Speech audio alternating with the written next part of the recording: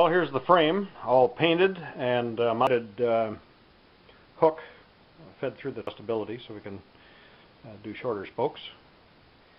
And a threaded eye at the bottom, 2 U-bolts, and plate on the U-bolt, and I've drilled through the plate and chamfered it for spoke nipples on both ends.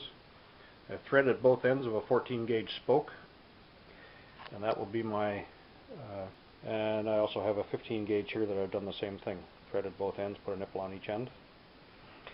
And for remove any load from the scale, turn it on, check that we're registering kilograms, and then we're ready to put some. Okay, so we load tension on the spoke by tightening one of the eye bolts, either top or bottom, doesn't matter which,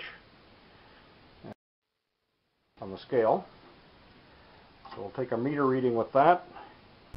So there it is, new homegrown tool added to the arsenal.